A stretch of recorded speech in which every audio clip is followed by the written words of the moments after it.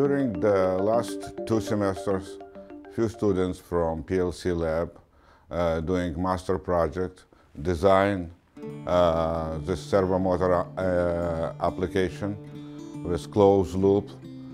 Closed loops mean we send something and we're receiving something. So this gives them ability to understand not only electrical engineering, but in mechanical engineering, what's going on inside of precise CNC machines. Always done with students of University of Bridgeport School of Engineering, PLC lab.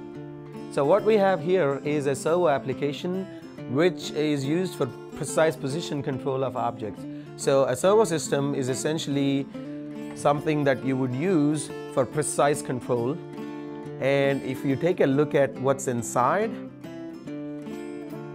we have a programmable logic controller, PLC, and we have what we call a servo amplifier, which is essentially the driving force behind the mechanism.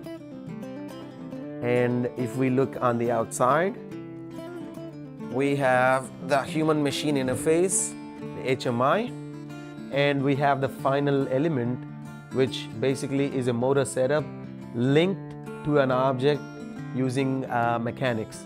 So if we take a look at the screen right now, it says 5,000, which means if I press the forward button, the motor is going to receive 5,000 pulses and it's going to move in steps of 5,000, which essentially translate linearly into some distance.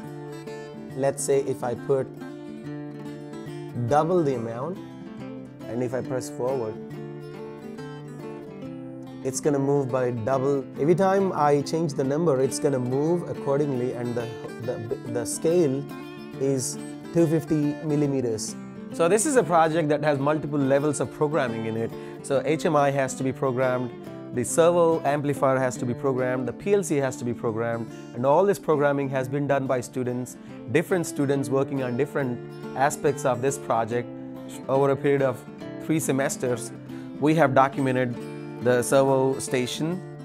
We're starting with the hardware. We have the hardware. Everything that we assembled, we have to show the hardware, the programming for the PLC. So the real-world applications for precise motion control can be anywhere ranging from tool making, die making, industrial drilling, manufacturing, welding. The options for precision control are limitless.